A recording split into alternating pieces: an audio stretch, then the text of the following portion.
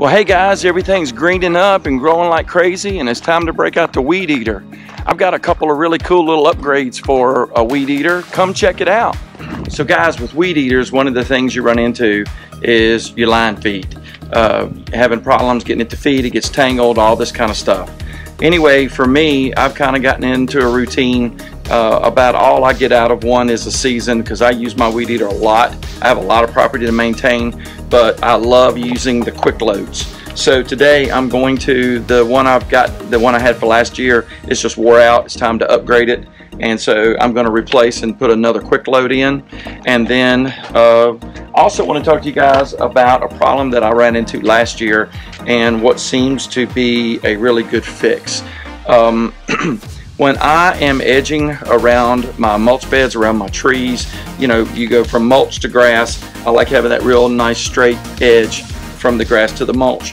And the way I make that happen, obviously, is I turn the weed eater up to where my trim line is running vertical, and then I just nip the edges of the grass and make that a really nice deal. The one thing that I've run into is on where the string comes out on the edge of your head. I had a lot of issues with it just breaking off right there, just completely just going off clean, even though you weren't really digging down in the dirt. It was just breaking off. And so I went back to the Stihl dealership and I talked to them about the problem, and it's kind of a common thing, so they recommended, and I did this last year, and boy did it work great. I upgraded to this heavier duty line that actually has carbon fiber built into it. It's a little bit bigger line, but this head can handle up to a 0.105, and that's what this is. And so I'll just make sure I don't overfill it when I'm putting it in. But as you can see, this line is really heavy duty, and even though it's a little more expensive, what I have found is this line not only does it not break off, but it'll last twice as long as the other line does, and it's not twice as much money. So even though you pay a little bit more for it now, in the long run you actually are going to save money by using this product. So, and again, I'm not getting anything out of Stihl. This is just a really good product. We did it all last fall, and it really works great. So I just wanted to share this information. So anyway, today I'm going to upgrade to a new quick feed, and I'm going to spool it up with this newer, heavier duty line. So anyway, guys, you know me, let's get busy. So the first thing I'm going to do real quick is remove the old head, and with this one you just use your locking pin that comes with your kit of all the stuff for supporting this. Just goes in a top hole. You push down until you lock in, and then once you're there, and this just spins off like this. And be careful when you come off with it, because it's got this washer and everything on it. Alright, once you get your old head off, you take all the adapter nuts off, and then I want to show you all that comes with these universals. They come with all of these different adapters that I'm not going to say it fits pretty much every weed trimmer that's out there, but I would think it would be pretty much almost all of them.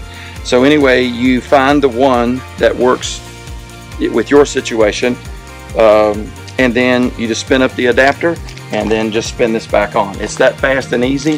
This is a real fast and easy upgrade. So anyway, with the locking pin still in, I went ahead and spun the new one up, and now I'm to the point I can remove this. I'm all good to go, and now I need to fill the spool. We'll do that next. All right, this head, in the instruction manuals it states it'll hold about 16 foot of wire. I'm running a little bit heavier gauge wire, and I don't want to take a chance on it getting tangled and just overfilling this, so I ran off about 10 feet.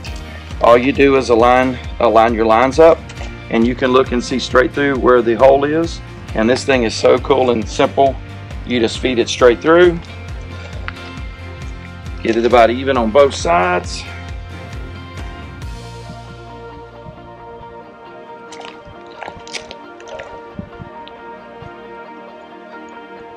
and then once you get it about the same, then all you do is start twisting it and just roll it up.